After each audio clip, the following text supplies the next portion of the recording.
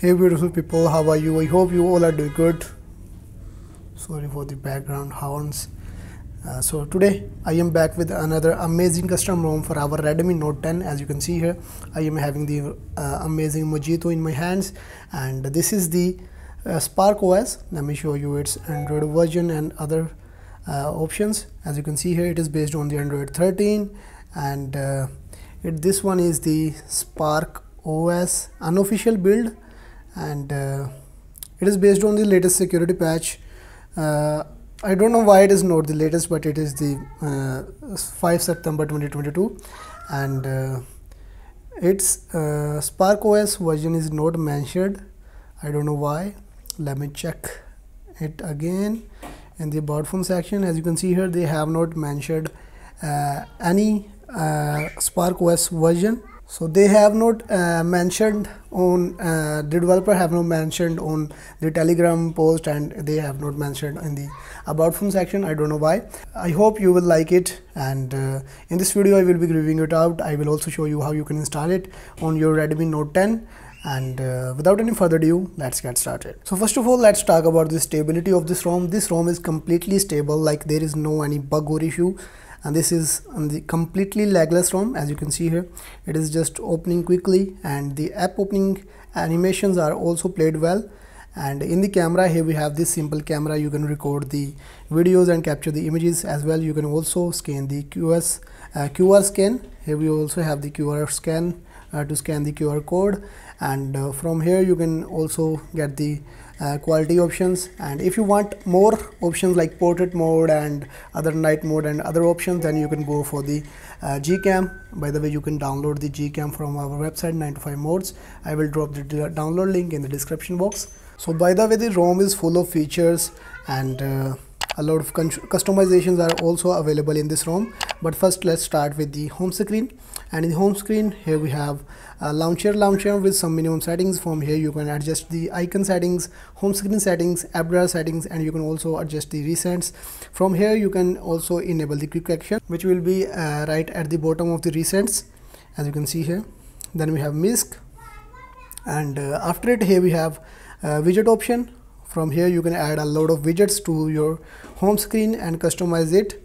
And then we have wallpaper and style option. From the wallpaper, here we have some wallpapers like pre-installed, like we have the spark, space, strained, dimensions, unsplash, and elementary wallpapers. You can use any of these. And after it, here we have wallpaper colors. And from the left, you can access the Google Feeds, which is also known as Google Now.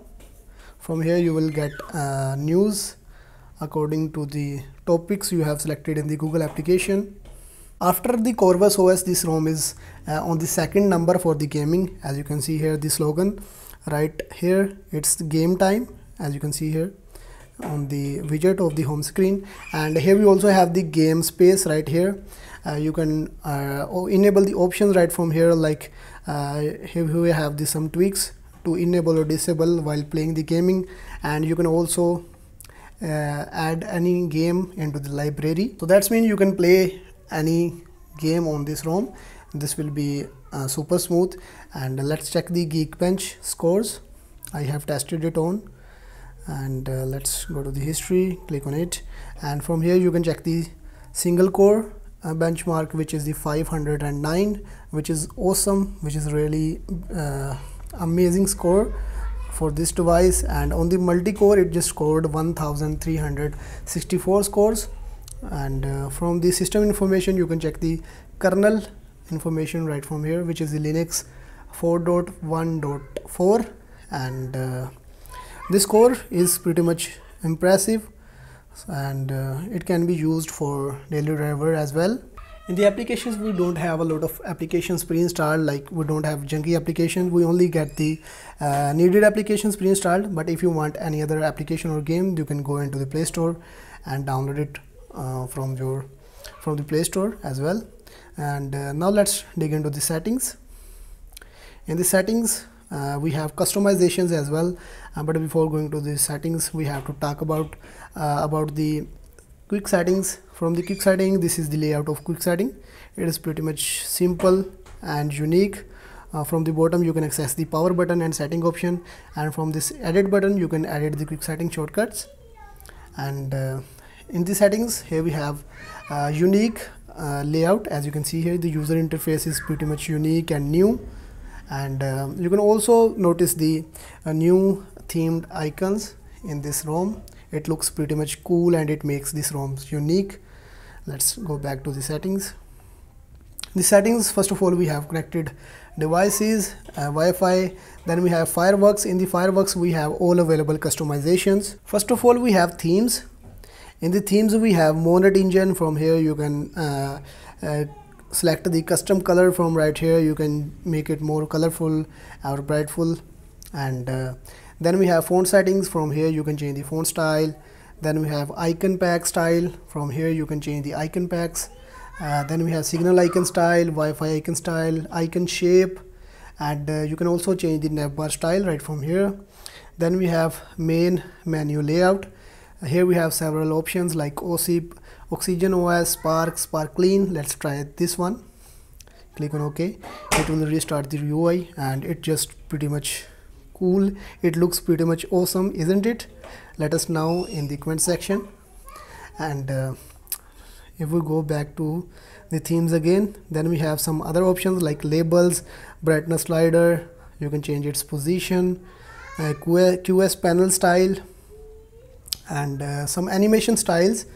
Then we have lock screen. From the lock screen you can change its style, you can change the weather settings, and you can change the quick settings and other settings like ripple effect and other fingerprint options. Then we have status bar. From here you can access the status bar items, you can manage them. Then we have clock style, date and time. Then we have battery bar. You can enable it and disable it. You can also change its colors. Then we have network indicator. You can also enable the custom logo, and you can also change its style. Let's try the Google one, Among Us, and you can also change its position as well. Then we have colored icons and show notification count and some other icon options. Then we have battery style, percentage style, and you can also change the battery style for the quick settings as well. Then we have gestures. In the gesture we have system settings. In the system gestures we have quickly open camera, system navigation bar, one-handed mode, which is working pretty much cool. You can operate the whole screen by using only one hand, and this one is my favorite feature. And then we have press and hold power button, swipe 3 finger for screenshot, playback control, double tap to check the phone. Let me check if it works. Yes, it is working pretty much cool, and it pretty much looks like always on display, but it is not the always on display. And then we have prevent ringing. After it we have toggle torch when screen off, volume rocker wake, and some other gestures like tap on lock screen, tap on status bar, tap to wake on doors. And then we have MISC. In the MISC we have notification torch, notification light, battery light, screen off, animation, heads up, and some other options. And here we also have the smart pixel, which will be helpful to reduce power consumption. And then we have ad blocker, pre-installed ad blocker in this ROM, which will prevent ads from the websites and applications which you will be running on this ROM. Then we have power menu. From here you can also enable the power options, enable or disable the advanced reboot as well. As you can see here, this one is also useful option. Then we have display. In the display we have all same options like here we have pocket detection, tap to wake, and all other options. All the options are same. You can also change the color profile. And let's check the battery. The battery performance of this ROM is also pretty much awesome. From battery you can access the battery usage, battery saver, adaptive battery, and you can also enable the idle manager. It will stop all non-essential background process when the device is on. And you can also check the battery temperature. Then we have storage, sound and vibration, and in the sound and vibration we don't have any special option like Dolby Atmos or any sound enhancer. So all the options are same like previous ROMs. Then we have utilities. In the utilities, we have all other advanced options from the Android 13. Then we have lock screen and security. Now in the security, all security options are working and present, like fingerprint is working fine. All other on-screen locks are working, but we don't have the face unlock in this ROM. Maybe it will be added in future updates. Then we have location, safety, emergency, digital well-being, Google accounts, system. In the system, we have languages and input, date and time, live translate, gesture, which I have talked about early in this video. Then we have backup, rules, multiple user, reset options, and at the end we have the about phone section. From here you can check its Android version, which is the Android 13, and its SparkOS version is not mentioned anywhere, not on the about phone section of this ROM, and not on the Telegram post. And its security patch is 5 September 2022. I don't know why they are not using the October security patch in this ROM. And this was the review video of SparkOS for our Redmi Note 10. So this ROM is completely stable. You can use it as your daily driver. And if you want to install this ROM on your Redmi Note 10, then the download link and the installation instructions are in the description. Go and follow them and you will be able to install the latest SparkOS on your Redmi Note 10. And the installation process is not that difficult. It is pretty much simple.